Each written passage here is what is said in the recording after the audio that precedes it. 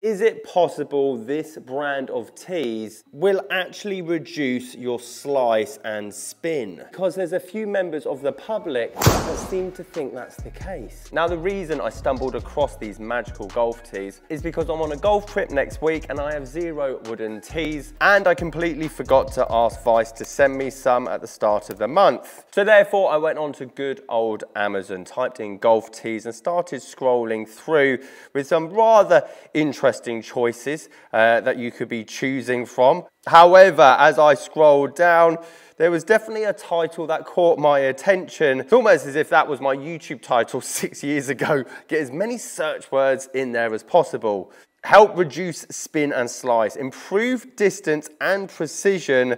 Can be used for a driver or iron, which after seeing these in person, I'm not quite sure how that would work. But it doesn't stop there. This one in particular made me chuckle. However, the difference of these tees, because I've seen these tees in the past, however, this one is designed to go in at 10 degrees.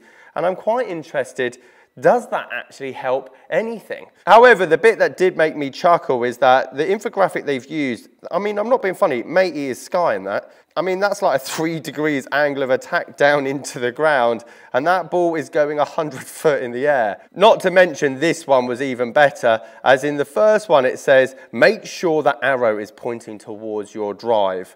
And then in the next one, he's got it pointing out to the left-hand side. And I'm incredibly interested, if I'm putting this at the opposite angle that my driver's coming in at, will I actually be able to break any of these? Not to mention, can I see more distance? Can I see more ball speed as we see here? And again, this rather interesting graphic we have on the left-hand side, on average, 2 yards distance gain, which again is incredibly difficult to measure. And would that actually help your scores over 18 holes? Higher peak height, less spin, and higher launch angle versus the ordinary tee. However, that didn't quite pull me in until I read the reviews.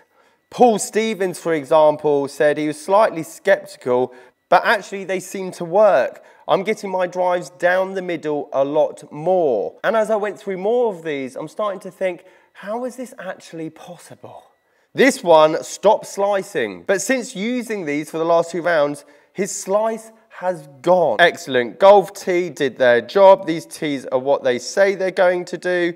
Therefore, I had to buy them and obviously give them a test. But before we go into these, I have to thank Vice for sponsoring today's video. And excited to say I've got my own discount code with Vice now. Anytime you want balls, accessories, 10% off, as long as you use the code SASGOLF. So this is what I was greeted with after obviously arriving on Amazon Prime the next day. 10 tees from Swift Tee. Nice little box, and as they say, it should be able to withstand 100 hits compared to a normal tee. And there's a reason I use rubber tees, obviously, in the studio, because wooden tees do break quite easily. So here's the rules. I'm going to do alternate shots, 5 shots each, going wooden tee, rubber tee, Swift tee. Because I'm not being funny, there must be a huge market in golf tees, and the amount of times I hear less friction from a golf tee, this one has to arguably be the worst, surely. I have to say it was an incredibly strong start for the wooden and rubber tee, as I basically put them alongside each other with incredibly good numbers as well. Now setting the Swift tee at the right height, the right angle, making sure that arrow's pointing towards the target was definitely somewhat fiddly. And after the first shot with it, the result was, well, somewhat underwhelming. But as I progressed through the testing rounds, I somewhat could understand why people were starting to think that these tees are magical and can make you hit further and straighter shots. And it's why I kind of laughed at that infographic at the start saying 2 extra yards compared to the ordinary tee, because there's so many variables when it comes to a good drive. Whilst we're on the topic of spin, if you want less spin, not necessarily with the driver, as it doesn't make that much difference to drives, but overall in your game, these 2 options are probably better for you. And obviously it'd be the opposite of my swing, whereas I'm trying to increase my spin, hence why golf balls can be quite important. For example, after I'd hit round 2 and 3 with the rubber and wooden and obviously Swift tee, These two were just out the heel. This one club face obviously too close. This one out to the right. These ones were all pretty much middled. I have to say at this point, the Swift tee was definitely looking a bit more consistent. I'm starting to think, are these magical tees?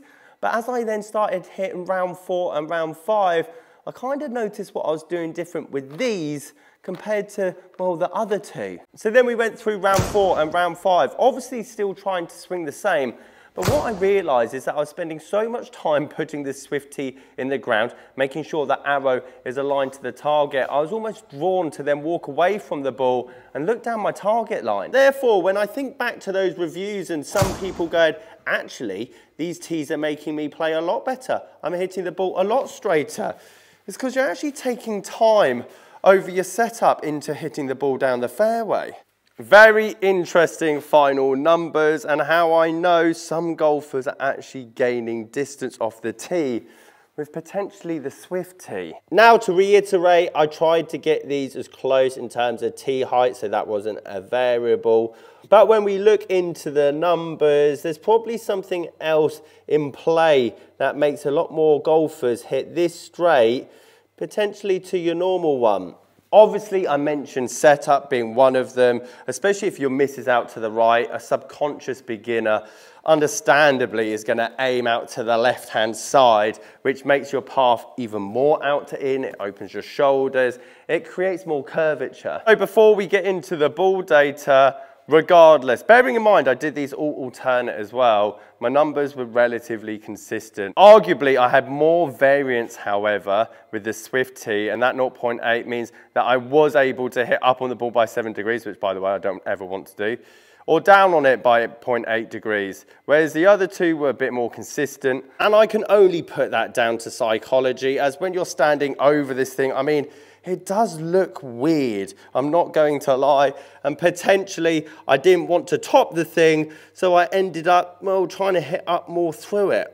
However, you can tell from one of my last shots, that definitely wasn't the case, as I did hit a big sky at 18 degrees launch. I mean, it still was enough on the face to get a good distance. That being said, I do swing quite fast, but I only broke the wooden tee once, and that's because I hit up on the ball. And if you break your tees a lot, i.e. every drive, it's because you hit down into it too much. Last bit of club data, more club head speed from the Swift tee, and I'll explain in a minute why I think that was the case. However, at 120 miles an hour, I mean, that's a fraction of difference. So if you swing at 80 miles an hour, you're never going to see a difference in terms of extra club head speed. But notice this here, and what's so important about impact factors with the driver: 1.46, 1.44, 1.43. And the less launch that there was, the more compression I got into the ball, i.e. better efficiency, but then I also got more spin as a result of it. In short, the wooden tee, I was coming right out the middle, and they're both the same height, but for whatever reason, subconscious, I was hitting the Swift tee much more up here, which, if you know about gear effect, the higher up the face, the higher the launch, and then the less spin. So I'm not surprised if some players are used to hitting it low off the face, low launch, loads of spin, and then all of a sudden, Swift tee, the strike location then changes to up here. I wouldn't be surprised if they gain some distance. If you want maximum compression, you want a neutral path. You want a slight angular attack up, and you want that face towards the target. Hence why with the wooden tee, when I was hitting here, more ball speed. Here, less resistance, hence why my club head speed went up slightly. But you can see how my swing's geared to a wooden tee. Have that right launch angle, tiny bit more spin, therefore I can hit somewhat straighter drives. However, for some players that are used to hitting low heel, set up a tiny bit better with the arrow, think subconsciously I need to hit up on the ball more and start finding the ball up here, I'm not surprised that their ball's going a bit straighter. That's the worst case scenario. Is for £9, they seem quite durable. So if it changes nothing, then realistically it should last you just as long as a full pack of tees. Guys, if you've got any questions during your golf bag or golf game, sasgolfacademy.com. Catch you guys later.